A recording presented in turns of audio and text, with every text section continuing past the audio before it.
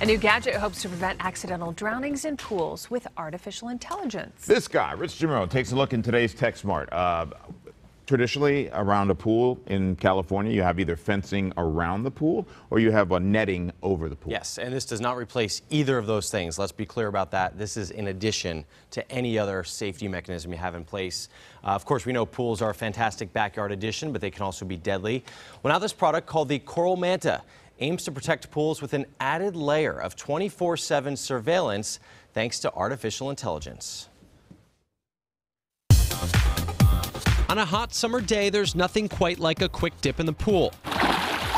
But this source of fun and relaxation can also be deadly. Drownings do occur when an adult is nearby, but they are not aware of the situation. Ayao Golan is founder and CEO of Coral Detection Systems.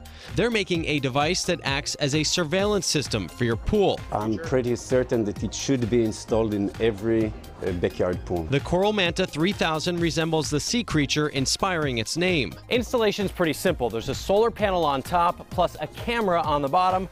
Place it into the water so it can see what's going on under the surface.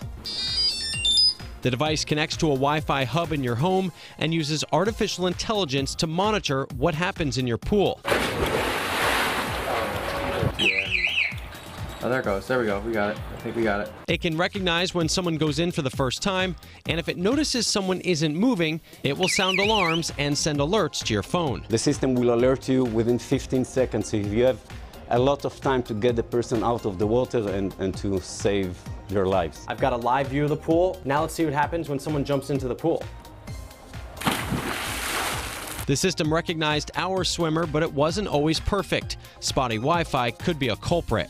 Still, having a Manta keep watch in the pool adds a helpful layer to other security precautions, like fences and covers. It's in addition to everything else that exists today, and mainly adult supervision.